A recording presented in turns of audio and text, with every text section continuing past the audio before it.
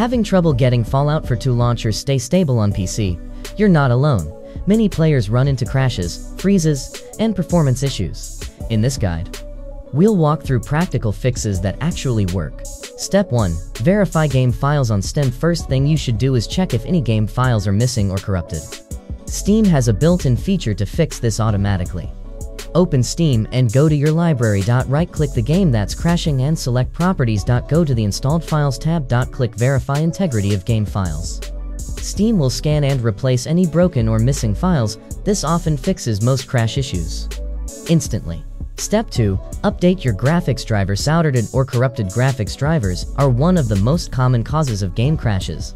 Keeping them up to date can instantly improve stability and performance.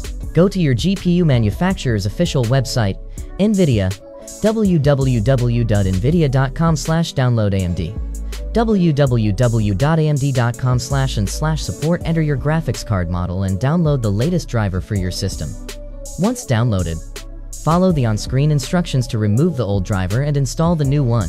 Restart your PC after the update. This ensures your system is running the most stable and compatible version of the GPU driver for your game.